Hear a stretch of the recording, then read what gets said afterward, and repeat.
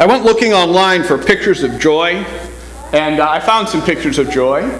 Pictures like this, and the next one, people dancing for joy, singing with joy. People tend to look up a lot for joy. My favorite is the picture I found of Snoopy. This is good, but go to the next one. That's my favorite. When I think of joy, this is what I'm thinking of. You know what you never see amongst all the joy, dancing for joy, singing for joy? You know what you never see? You never see slouching for joy. So it struck me, I was kind of slouching over the computer and looking into this. So I never found slouching for joy. We're going to be singing joy and praying joy and preaching joy today. And so I want us to be able to practice joy. And so I'm going to ask everyone, if you're slouching, just kind of lean back. Get your shoulders back. Come on. We are not going to slouch for joy today. I know, Trudy, it's hard. I ask so much of you. But we're going to look at joy today. Because Paul gives this church an amazing compliment. This church at Thessalonians, he says, you are my glory and my joy. You're it. You are my glory and joy. It makes me wonder, what is your glory and joy? If you think, what is the thing that brings you most joy, what is it today? It changes over time, right? If you think about what brought you joy when you were young, when you're young, what brings you the most glory and joy?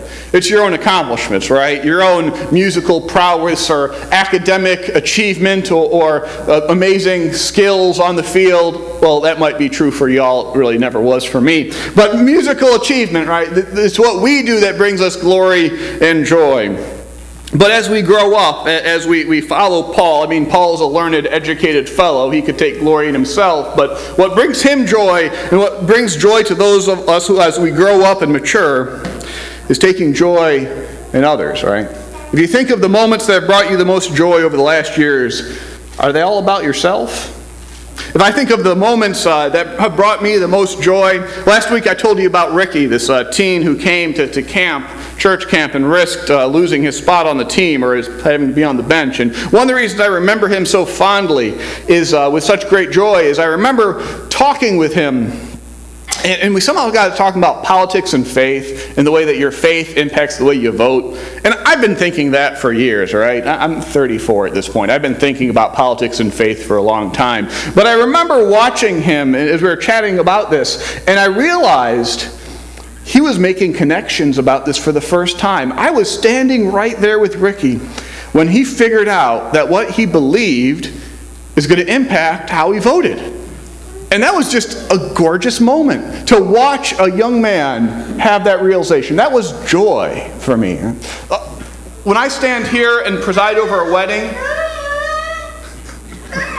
whose day is that? It's not my day, right? Well, when I'm presiding over a wedding, it's their day. I just happen to be in front of them. And yet, as I watch that couple, at some point in the service, and it changes depending upon the couple, at some point, as they look at each other, they realize, wow, we're married.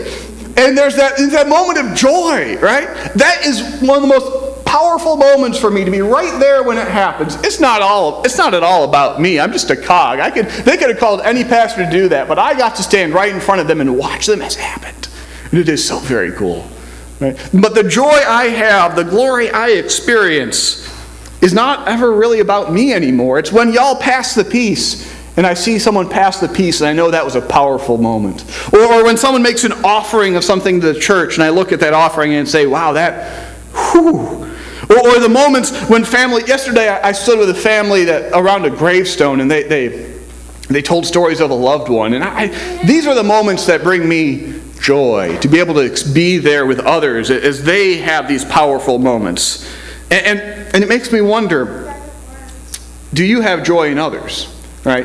Is your glory, is your joy in others, or is it in yourself?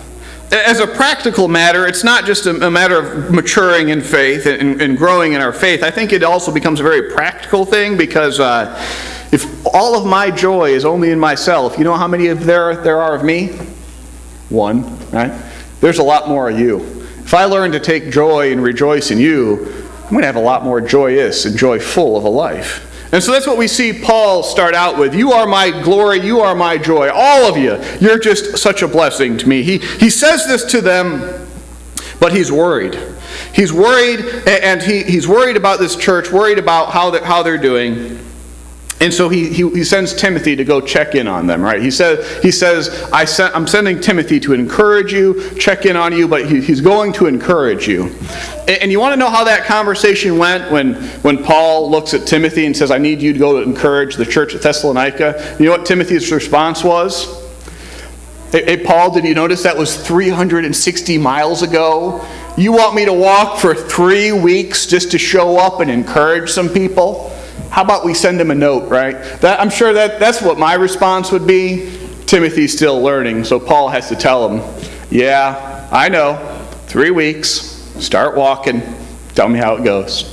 Right? That's the importance of encouragement. That's how important it is to encourage each other as the church, that Paul is willing to send Timothy to walk for 3 weeks to show up to encourage people. And I think we need that is how important encouragement is for us. I was reading about, there's a leadership article I came across this week, and they had a statistic, and you know how statistics are, everyone can make them up. But this was a statistic that seemed to hit on something, that for every negative, critical thing I hear, for every time that someone is down on Andy, and I know that, it takes about 5 good things to hear before I can kind of get over it. That's about a 1 to 5 ratio, because you know what happens. You hear something critical, you hear something bad, and what does it do? It sort of gets stuck in your head, starts ringing in your ears, and all you can think about for a while is how that person is down on you, and there's a problem here. And it takes other people encouraging you, reminding you, I love you, man. I'm here for you. You're doing good work. It takes quite a bit of that for us to be able to get over when things go sideways, when things go wrong. And so it is, I think, critically important that we do as Timothy does, not so much that we take 360-mile hikes, but that we are sent to each other to encourage each other. And this does not have to be anything above and beyond, anything crazy or abnormal, but just, I miss you. I'm so glad you're here. You're doing good work. And to encourage each other, because I believe it's true that there's always someone in the church that needs to be encouraged.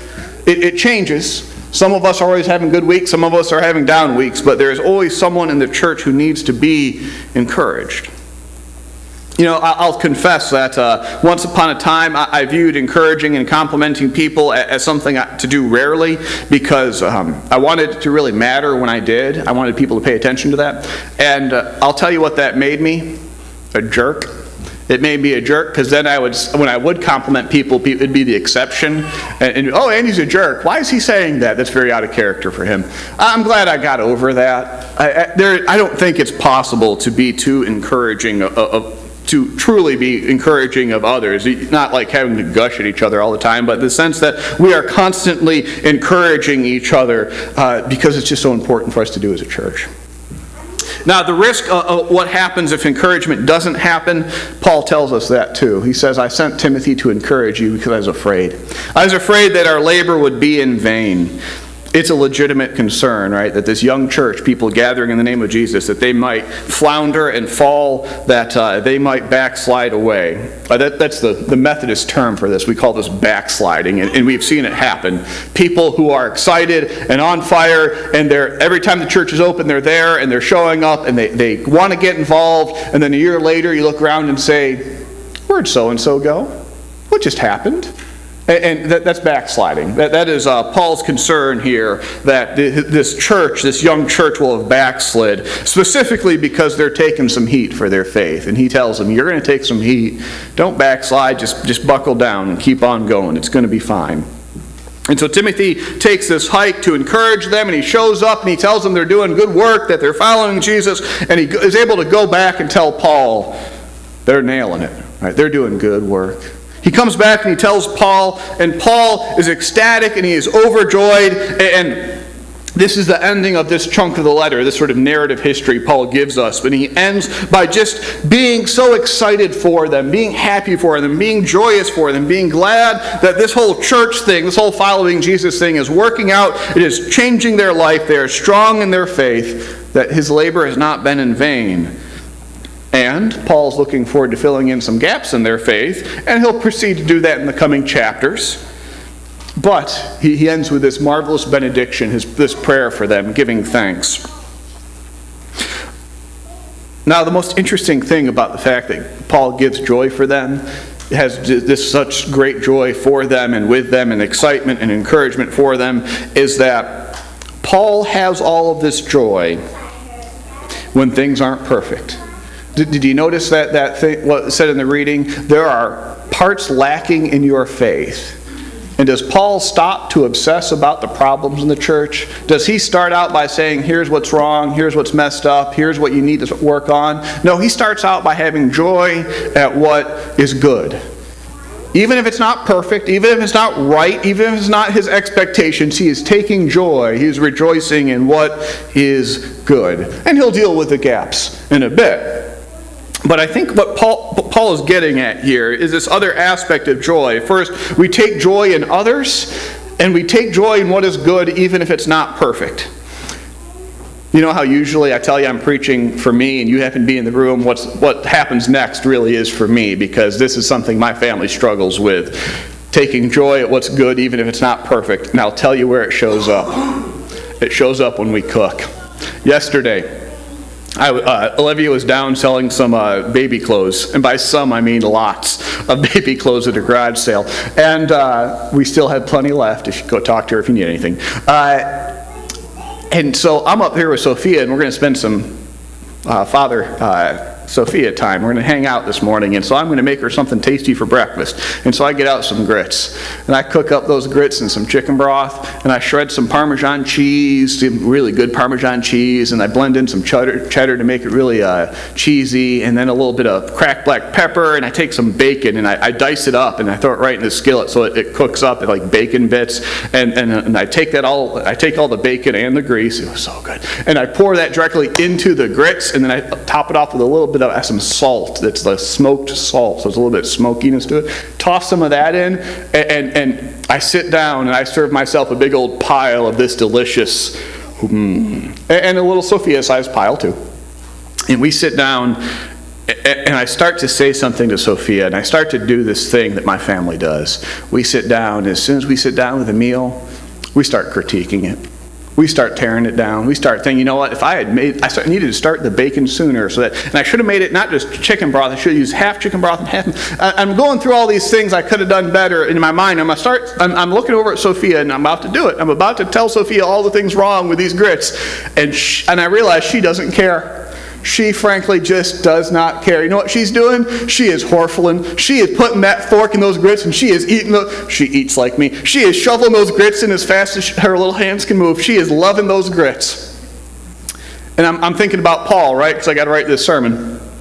And I think about Paul, and he is taking joy in the good. He's not obsessing that it's not perfect. He's not looking at this church and saying, you know what, you got some problems. He's saying, y'all doing good, and I want to be excited for that. And I look down at my grits, and those grits were good. I'm going to have them for lunch. They're going to be good. They're not perfect. I'll do them different next time, but they're good. How often does our sense of perfect get in the way of our ability to enjoy good? Right? How often do you find a situation that's just perfect? How often does something just completely match your expectations? And how often do you walk in a room and you think it should go a certain way, and if it doesn't go exactly that way, you kind of get off kilter and you just kind of obsess about it? Or that one thing is wrong and you focus on that instead of the rest of everything that's good in front of you? You ever do that, or is that just me? Right? Look at Paul. Paul is taking joy in others, and he is taking joy in what's good. There's some problems, he'll get to that later. But Paul would just sit down and eat the grits. I'm sure he would. One last confession before we wrap this up. I sit down to read this chapter, and I read through this chapter of the Bible, and I read it, and I read it again, and I read it again, and I thought, I'm doomed. There's nothing here. This is really boring. Blah. You ever read a chapter of the Bible and you think that? Right? It happens, right? I read through this chapter of the Bible 3-4 times thinking, I'm going to have to stand up on Sunday, and they're going to look at me, and they're going to expect something impressive, and I'm going to go. It was boring. And then I remembered, why am I preaching this? I'm preaching this book of the Bible because my friend Brian Baker showed me how he can read Paul, and how he can pay attention to Paul, and what amazing finds he can find in Paul. And so I got out my notes that Brian had given me, and I noticed what he told me what he would preach on each chapter about. And I looked at what he would preach about, and I thought, yeah, that is interesting. And so I went and looked at that phrase, and then I read another phrase, and I just kind of paid close attention to what exactly is Paul writing. And you know what, friends? I probably should have preached 2 or 3 sermons on this. This was fun. Because Paul tells us a couple things. These 3 things each one could probably be a sermon, but these are the 3 things Paul leaves us with this week. First, practice rejoicing in others. You don't have to find joy in your own life always, because sometimes your own life is hard. Sometimes it's good, sometimes it's hard, but we can practice finding joy in others. Rejoice in what's happening in others' lives. Second, encourage someone. Don't hike 360 miles to do it. Hike across the street. Hike across the pew. Hike across the church.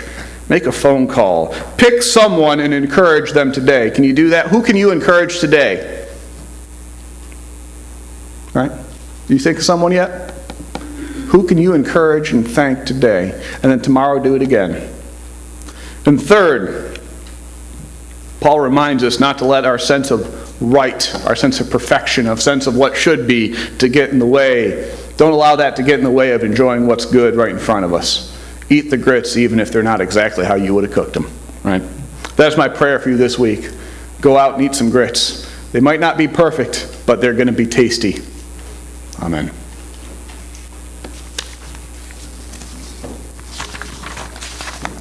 Who here likes grits? Man, y'all need to go to the South. Don't stay there, come back, but... They're good and put something on. Yeah. Grits have no taste. Oh no, like bacon, Grits have no taste. Parmesan, and cheddar. Yeah. They're very tasty like that. We are now going to pray and confess to God when we have not enjoyed grits. Please join me as we pray together.